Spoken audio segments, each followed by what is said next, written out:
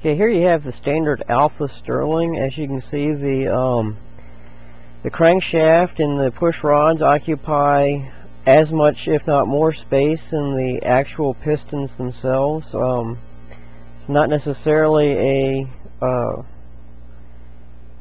efficient design. You can increase the efficiency quite a bit by going to the horizontally opposed standard, as you see here.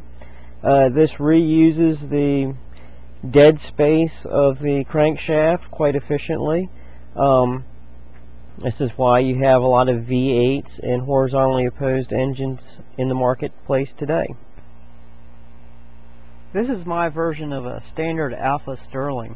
As you can see, the floating barbell looking piston allows greater flexibility in using odd engine shapes. The handle of the barbell is hollowed out, allowing hydraulic fluid to replace the connecting rods. By doing this, you can make the strokes virtually as long as you want without changing the size of the crankshaft. The fat cylinder to the left acts like gearing, giving it very high torque while compacting the size. Physically, this engine is 1/4 to 1/3 the size of its conventionally designed counterpart. The long strokes make it ideal for use in thermal solar panels or for plucking power from internal combustion exhaust.